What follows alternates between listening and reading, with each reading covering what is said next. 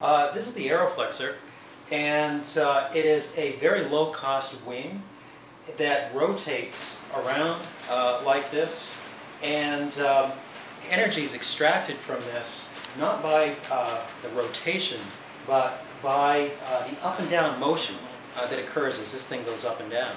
Yeah, what we'd like to do is, of course, increase this inside, generate some serious power, or pump water or air. But even this small version has some interesting applications. For example, in third world countries, these can be used to charge small batteries, which can give people light to read by at night.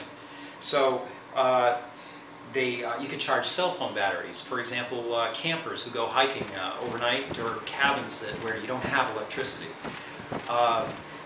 You don't need much power to generate enough light to read by.